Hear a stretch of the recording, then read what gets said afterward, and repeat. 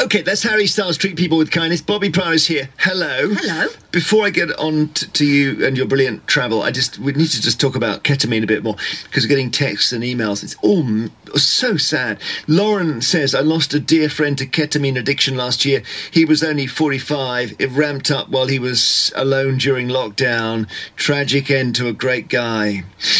Mike emails, years ago I was clubbing in Manchester, but I had a horrendous toothache, and one of the party I was with was a vicar. He offered me a small amount of ketamine for the pain. It worked. It was the only time I ever took it. It was such a bizarre situation, I will never forget it. That's unreal. The vicar's got the ketamine. Karen emails, I'm a nurse and a mum. The education around ketamine is really poor. The side effects are horrendous. Yeah, please tell your kids that you won't be able to control your bladder from the age of 30. And you might have to have some of it removed. It's really not worth it. Layla texts, while at university in 2007, I had a friend who became quickly addicted to ketamine. He became difficult to be around. He then died from a drug overdose in 2014, and it still sits with me. He was a caring, funny man and incredibly musically talented.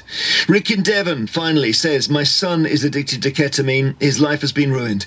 He now suffers from psychosis and paranoia. He's lost his house, job, friends, car and driving license. On with the travel we go. Oh, Jeremy, thank you. A1M, County Durham, southbound 60, Bradbury, 59 for Aycliffe. We've got a lane out because of a breakdown. The latest, if you're on the A63 at Everthorpe, is eastbound closed completely.